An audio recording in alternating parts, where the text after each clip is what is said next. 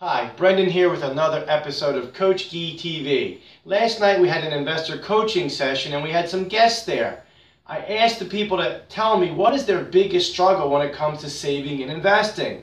One woman said to me that one of her biggest issues is she's dealt with a couple of financial planners and she always seems to wind up in the same place. She winds up frustrated, confused, maybe even more worried than when she started out. So again, it's like, for her, it's like, why bother?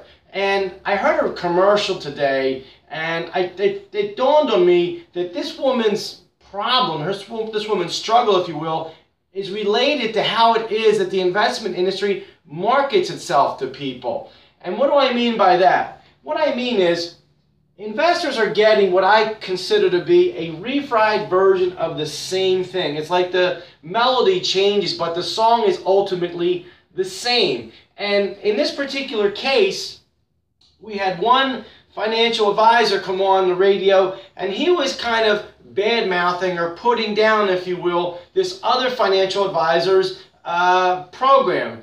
This one financial advisor was saying that this online trading school where investors could go to learn to trade stocks like pros on Wall Street, they could go there and they would learn what stocks to be in, what stocks to sell, and going forward they would be profitable. Well, again, this guy is saying that this is not a good way to go about it. It's too risky, there's no fiduciary responsibility, etc.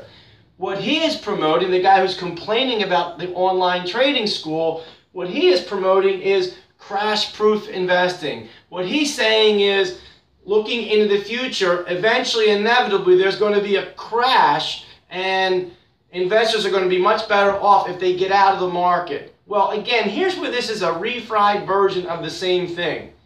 This online trading school is talking about being in stocks now so that in the future, when those stocks do well, you profit from them.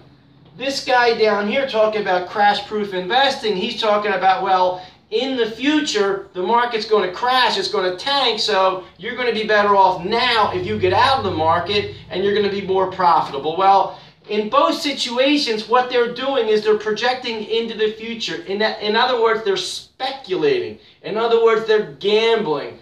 And here's the thing, not too many people out there can reliably, consistently predict the future. Matter of fact, nobody can do it.